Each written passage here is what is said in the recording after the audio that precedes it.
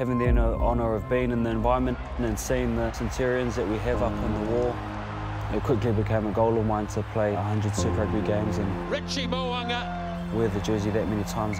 It means the world to me. It's such an honour and privilege.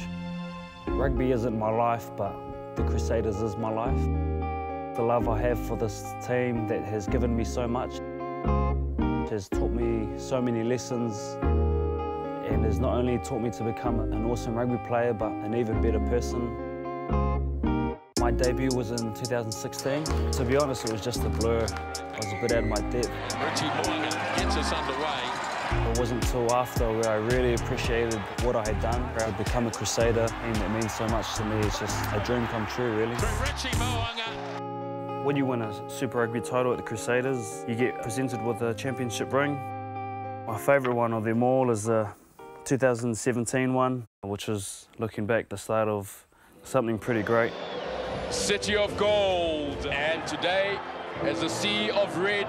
2017 final will always stick out for me. Away from Moanga, and beautiful hands from Hartbilly and Reed. For a long time growing up, the Crusaders was such a successful franchise. Yet since 2008, they hadn't won a Super Rugby title. Well, the arms are raised in triumph already. To be a winner of Super Rugby was the craziest thing, really, and to do it in the style that we did over in South Africa with young players.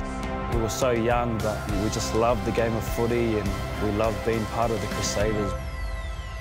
Being a father is truly the best thing in the world. That's my main job, my first job, to be a provider and protector of my family, but to be the best dad I can be. Don't tackle me. You can't do that in soccer. You can't. And having a family really has opened up perspective on why I do the things I do. Being our last year doesn't change much in terms of our energy, but what it does, it makes you treasure the days a lot more. I'm lucky enough to have started out with players who are still here with me now.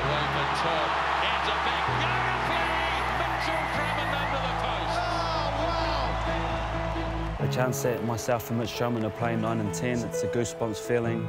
It's a look at each other and saying, this is what we dreamed of, how crazy. They've done it again. The Crusaders win Super Rugby Aotearoa. Early on, us in the academy, me and Mitch Drummond, he was getting back from Bob the Builder or something, and I was finishing up concreting. Those are the days of hard yakka, and to be sharing those experiences and journey with boys that I started out with back then, it just means the world. When you get out on that field, horses just run around orange theory. There's nothing like it. It's what we dreamt of. It's what we'd seen as kids watching at Jade Stadium. And then for us to be living out our dreams, having the opportunity to run out 100 times is truly a privilege.